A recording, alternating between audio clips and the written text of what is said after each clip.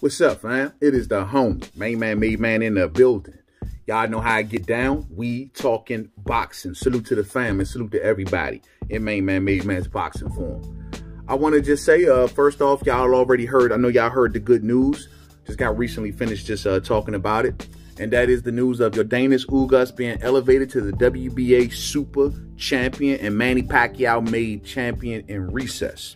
So, of course, just like the natural order of boxing fans, we want to know what's going to happen. We want to hopefully see either Errol Spence Jr. versus Yourdenis Ugas go down, or either Terence Crawford versus Yourdenis Ugas go down. That way, it sets up for a big fight between Crawford and Spence to be totally undisputed. Now, Yourdenis Ugas has already came out on his Twitter and told the world that he is down. He wants his next fight to be a unification fight.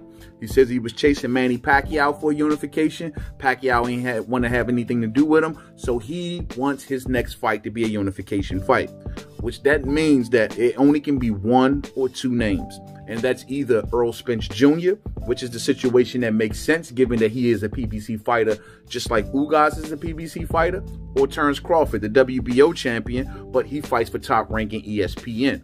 Now, Terence Crawford and Yourdenis Ugas have history together that goes all the way back to the amateurs, where Yourdenis Ugas defeated Terence Crawford. So, you know, there's history there. But Ugas is indicating that he wants a unification fight.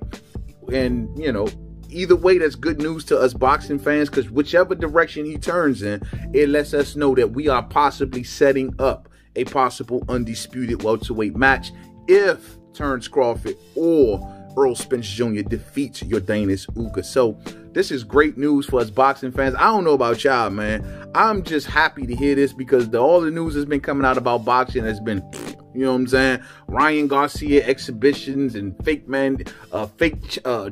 champions and all of this stupid stuff, all this hype talk.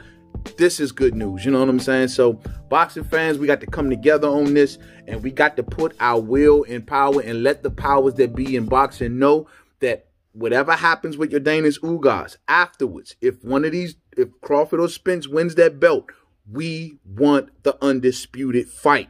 We should not let up, and we should bang the table, yell, and anyone who will listen that we want that fight, or else we tuning the hell out of boxing. So this is good news. Yourdenis Ugas has responded that he wants a unification fight.